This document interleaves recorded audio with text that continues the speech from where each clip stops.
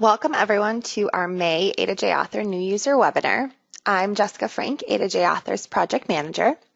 Before we kick off, I just want to invite you all to attend CaliCon 23. This is our 32nd year of doing the Cali Conference. Cali is the Center for Computer Assisted Legal Instruction and is A2J Author's parent company. Every year we host a conference on law school, legal education, legal technology. This year's is June 15th through the 16th at Penn Cary Law School in Philadelphia. So we recommend, we invite you all to attend. You can attend in person in Philadelphia over the 2 days, and we have tons of great programming, snacks, fun events to attend to, or you can attend virtually as well. Both of those options are available on the website 2023.calicon.org.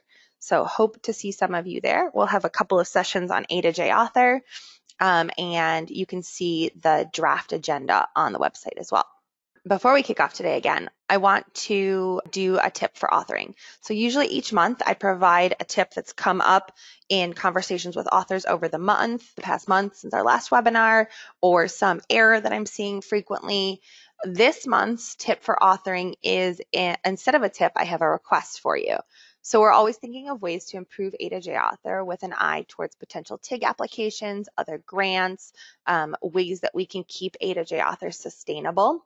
So if you are a new author, or if you have worked with A2J Author in the past, please spend a couple minutes during this webinar and afterwards thinking of ways that we can improve the tool for you. Is there something specifically that's lacking that you've seen in other document assembly tools that you'd like to see in A2J Author? Is there a blocker to your workflow that you'd like fixed? We'd love to hear from you. If there are any features or any support items that we could develop for you that would make you want to automate more forms, we'd love to hear that. Basically, how can we make A2J work better for you? So you can put your ideas in the chat if you want, and I'll look at those either during the meeting and we can talk about them, or after the meeting, or you can email me directly at jessica@cali.org. So let's kick off and talk about repeat loops. We'll cover today what repeat loops are, why you'd want them or need them in an interview, the 2 ways to create repeat loops in A2J Author, and how variables are the same but also different when you use them in a repeat loop. So what is a repeat loop?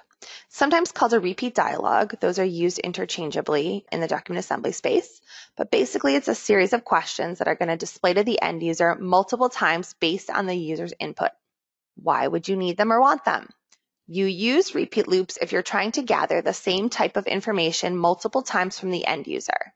It saves you, the author, the creator of the interview, from having to create multiple versions of the same question over and over again. And it allows you to have either a defined set of times that the same series of questions is asked to the end user, or a potentially infinite number of times that you ask the same thing over and over again, depending on how many the user needs it. There are 2 ways to make a repeat loop in A2J Author, and both have the same outcome. It just depends on why you're asking this series of questions over and over again. You can either collect the number of items, the number of people first. You ask the user how many times they need to go through the loop. Or the second way is to ask if there are any more items or any more people or any more times they have to go through the loop at the end of the loop. It's basically the upfront or at the end way of doing repeat loops. Let's talk about the first one first, which is collecting the number first. You use this when the end user will know right away how many times they have to go through the series of questions. So for example, you're asking them how many children they have. You ask for that number up front. It's the first question of the loop, the jumping off point, but it's not going to be repeated every time they go through the series of questions in the loop. The end user only answers the how many question once, and then that tells the software how many times to take the end user through the next series of questions. So in this example, it's how many children do you have? There's a drop-down list. I believe this one maxes out at 10 because that's the parameters I've put on this interview. But then the next series of questions will ask multiple questions about the children. There are 7 steps when you collect the number first. The first step is to create the set of questions that you want repeated. So you can do this on the Pages tab or through the Map tab by creating that series of questions. So you're going to want to ask the name of the child, their birth date, where they live, potentially where they live for the last 5 years, who their other parent is, what school they go to, whatever that series of questions is, you create that series of questions. Then step 2 is to create the counting variable. The counting variable is the means by which the software tracks how many times the end user has gone through the loop. The counting variable generally follows a different naming convention than typical variables. So here, instead of having, for example, child name middle TE with a 2-letter indicator, each word separated, we have child count as all one word. Both child and count are capitalized, and there's no 2-letter indicator. So right away, looking at my list of variables, I can tell that this is a counting variable, and it is different than the other variables in my interview. You do have to make sure that your counting variable is a number variable and is not set to hold multiple values. You only want one value being stored in that count. Oops, sorry, skipped a few there. Step 3 then is taking us back to that how many question, that jumping off. So how many do you have? It has a field that collects a number variable, something like number of children and you. On that how many question, on the button that says continue, that jumps them into the loop, you'll choose the repeat option of set counting variable to 1 and include the counting variable you created in step 2 that we just talked about, that counting variable, and you put it in the counting variable field on that button as the second screenshot shows here.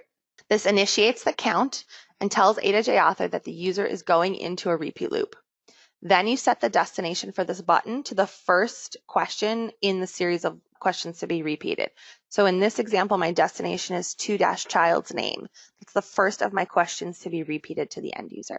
On each of those pages that will be repeated, in my example here, child name and child's birth date, you put the counting variable in the counting variable field in the question text section. This tags it as a repeated question. Under this circled field in my screenshot, you'll see the outer loop counting variable. That's for nested repeat loops. Nested repeat loops are something the vast majority of you won't be using. Nested repeat loops are loops within a loop, and they require a special hack if you're interested in using those because they're not natively supported by A2J Author. But if you are interested in nested repeat loops, we have a training video on our YouTube channel and a sample exercise on our website under the Learn tab, some sample exercises. The nested repeat loops are used, for example, in a scenario where child's information and you have to ask where the child has lived over the past 5 years, all of the different addresses. So there may be multiple questions asked about a single child within a repeat loop about all the children that the user has. So it's the loop within a loop, pretty complicated stuff that most of you won't use. But again, if you do want to try it out, check out our YouTube channel for the nested repeat loop video and the sample exercise. Step 6 happens on the last question to repeat. In my example, it's the child's birth date question. I ask for the child's name, then the second question in my loop is asking for their birth date.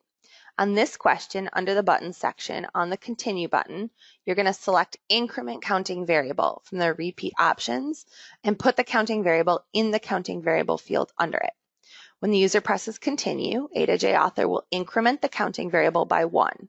You think about increasing the counting variable or incrementing it as adding a tally mark. It indicates to A2J Author which iteration of the loop the end user is in. So this basically closes off the loop that you opened when they jumped into it on their name question and has said they have finished the loop. Now it's going to have to evaluate in the next step whether they've gone through it as many times as they need to. So that's what happens in step 7 is you create the logic that's going to test if your end user has gone through the loop as many times as they said they needed to. So on that same last question that we just talked about in step 6, but down in the logic section, you script a condition that tests if the counting variable equals the number of children.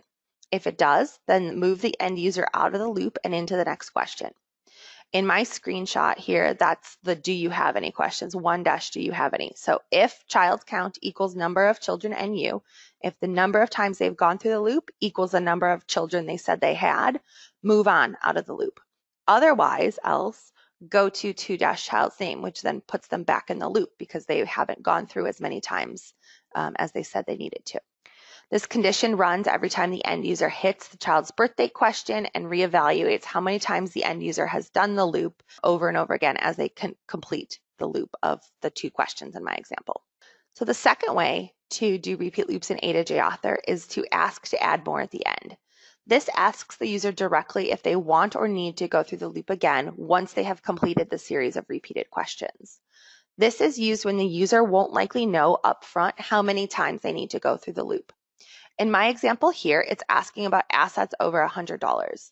That's not something that the end user will likely know off the top of their head when they start, unless they have some sort of list. So they're going to start answering the questions about their assets and then, oh yeah, I have one more. Oh yeah, I have one more. Or no, I'm done. This is most commonly used in questions about their assets or their debts or what bills they pay each month or things that are less concrete like number of children. So if the end user is not likely to know how many times they need to go through the loop, you use this ask to add more at the end option. This way only has 5 steps and no logic, but most of the process is the same for either way that you create repeat loops. So you create that series of repeated questions in the map or in the pages tab. Then you create the counting variable. In this example, in this one, it's called asset count. Remember, it needs to be a number and should not be set to hold multiple values. Step 3, you create a question that leads into the loop but is not part of the loop. So like we had the jumping off question in the first repeat loop example, we have one here as well. It's only asked once, but it's where you set the counting variable to 1 and you tell A2J Author what loop to initialize. This is what we call the do you have any question. This only takes an end user into the repeat loop if they need to go into the repeat loop. If they don't have any assets over 100, they don't need to tell you about their assets over $100, so they never would need to go in the loop. But if they do have assets or debts or bills to tell you about or income sources, whatever it is, then on the yes button, you set the counting variable to 1, you tell A2J what counting variable it is, in this case, asset count, and then the destination for this button is to set them to the next page, the first page of the questions that will be repeated. On every question to be repeated, you tag it as a repeating question by putting the counting variable in the counting variable field of the question text. The last step is to ask the do you have any more question. So it's a question that says, do you have another asset over $100 to add? Do you have any more to tell me about? Whatever the question you want to phrase it as. If they say yes, that means they want to go back through the loop. So you increment the counting variable and put the counting variable in the counting variable field on that yes button. And you set the destination to the first question of the loop again. So again, in this example, it's to-asset name. On the no button, you just branch the end user to the next question that is outside of the loop. There's no repeat loop options for moving the end user out of the loop. You can tell if a page is part of a repeat loop on the Pages tab by it's a circle arrow sort of icon and the word loop. Those will tell you if those pages have been tagged with counting variables to indicate that they are part of the loop. In my screenshot here in step 2, this is the asking to add more option. You can see the first page of do you have any assets over 100, that jumping off question is not part of the loop, but asset name and any more are both questions that are repeated to the end user, and those I've tagged as part of the repeat loop because they are intended to be repeated to the end user. So let's talk about variables a little bit in a repeat dialog. Variables and repeated questions are used just like any other variables in any other type of question. You create them the same way. They generally follow the same naming convention. The only difference is that when a variable is used in a repeated question, it is intended to save multiple values to the same question. So child first name TE can potentially store, Madison and Allison and John and all like different names all serialized in that variable. So you want it to hold multiple values rather than the second child overriding the first one, the third child overriding the second's information. So you need to tell A2J to make space for those additional values in the variable. You do that by in the variables tab in the variable design editor where you create the variable, checking this box that says check if multiple values. This tells A2J to allow for those additional values to be stored within a single variable. A lot of times with debugging, people will say my repeat loop isn't working. The second kid keeps overriding the first kid's name, and it's literally as easy as they didn't check to hold multiple values. So this is an easy way to troubleshoot some issues that you have with repeat loops. To hold multiple values, A2J is creating basically a different it's appending a pound sign and a loop number to the end of the variable each time to essentially designate that that is a different value. So for example, you can use the information, you can use the fact that there are multiple values held by a variable to call out specific instances of that variable if you want to use it in a macro. So in child first name TE, if you put that into a macro, it would show all of the values held by that variable, which I'll show you in an example why in a second why you might want that. But if you just want to call out whatever iteration of the loop they're on, so you only want to use the first child's name, you can call it out individually by #1 or #2. You can see in the script that Catherine and Elizabeth are the two examples of the middle names. I could call out different iterations by using the pound, whatever the counting variable is, or whatever iteration of the loop they're in. And then the only difference when in the question itself to identify it as part of a repeat loop as opposed to a different question is by tagging it with that counting variable in the question text section. So that's what triggers that repeat loop icon to show up in the Pages tab is when you put the counting variable in the counting variable field under the text section. As I mentioned, if you are using a macro and you just call out the variable itself and it is holding multiple values, it will show all of the iterations, all of the values held by that asset or by that variable.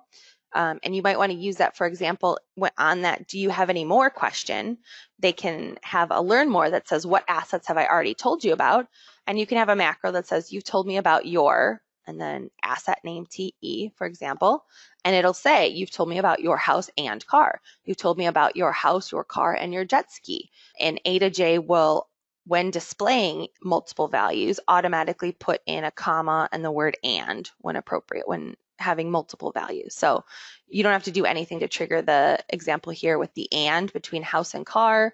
If it was a third option, it would be house, comma, car, and jet ski, whatever it is. This allows you to display back to your end user what they've already told you about at the point in which you're asking them if they need to go through the loop again. It just helps create that list for them and remind them what they've already told you about. As I mentioned, you can call it specific iterations of the loop by doing variable name pound counting variable. So if I just want to call out like they've already told me that their first child's name is Allison, and I want to say what is Allison's date of birth, I can call that out with the macro child first name TE pound child count. And A2J, each time the end user goes through it, will only call out whatever iteration of the loop they are on. So what is Allison's date of birth? What is Christopher's date of birth? What is John's date of birth? Whatever it is, it'll only use that one value rather than displaying all the values held by child name first TE. If you now want to go practice these skills, we have a sample exercise that goes through the guided interview that I took these screenshots from to build out one that does both the repeat loops of collecting the number up front and asking to add more at the end. It's a pretty basic interview, but if you want to practice your skills, then I would suggest going to our sample exercises, which are under the Learn tab or at the URL here. Also, a reminder, this is a handout that is in the handout section of the GoToWebinar. When this is posted on YouTube, I will also link to the handout itself for those who may be watching the recording later. And if you have any questions, you can always email me, jessica@cali.org. Our next webinar is June 1st at 11 a.m. Central Time. Thank you all for attending today, and I hopefully will see you all in June or at the New User Webinar, or come again to our Cali conference in Philadelphia. So thank you all for attending.